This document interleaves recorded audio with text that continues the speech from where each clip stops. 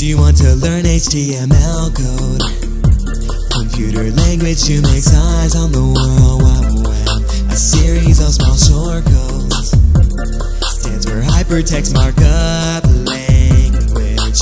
HyperText means hyperlinks, connected clicks to pages linked. Markup is what text tags read, determines type of text it sees. HTML is made up of short codes typed into a text file by the author. The text file saved and viewed through any browser. The browser reads and translates so it's readable. So what's with all these tags you're speaking of?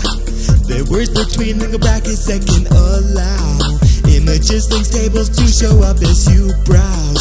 Cleanly presented so it's easier to serve around. So here's how you would make your text bold. Bracket it be, then type your words / to end code. And now the text is bold as your